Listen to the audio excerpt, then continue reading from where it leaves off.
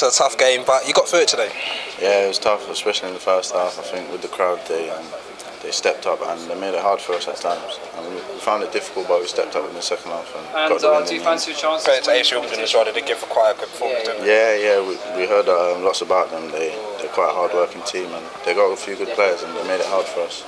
You're quite a composed figure in the middle of the park, and there was quite a hustle and bustle during the game, but you seem to keep your cool, and nice goal at the end as well. Yeah, that's part of my game.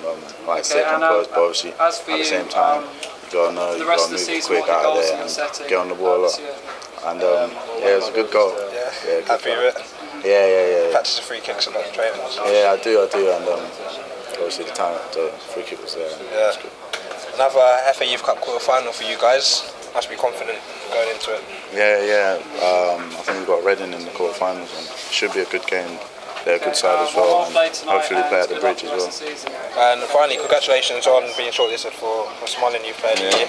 Must be pleased, obviously coming up against Mo Farah and the likes as well. It's a great achievement. Yeah, I know it's against big names. Hopefully I do well in that as well. Well, wishing you all the best, mate. Thank you.